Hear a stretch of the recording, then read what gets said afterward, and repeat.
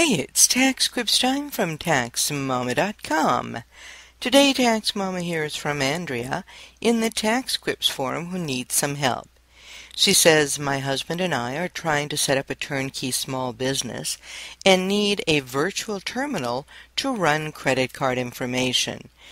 Because of our bad credit history, we're being rejected with our current Social Security numbers.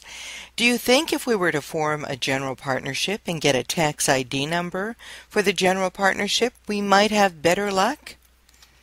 Well, Andrea, I don't know. That's a good question. Why don't I know?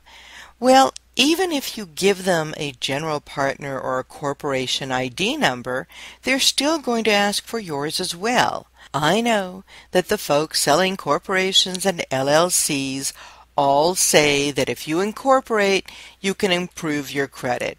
And it may be true in some personal fashion, but when it comes to allowing you to accept credit cards, the banks are wary. They stand to lose a lot of money. Have you tried to open up a PayPal account to use them to have your clients or customers pay you? Perhaps you can do that for a year or so. Open up a personal PayPal account, establish a history with them, then open a merchant account with PayPal.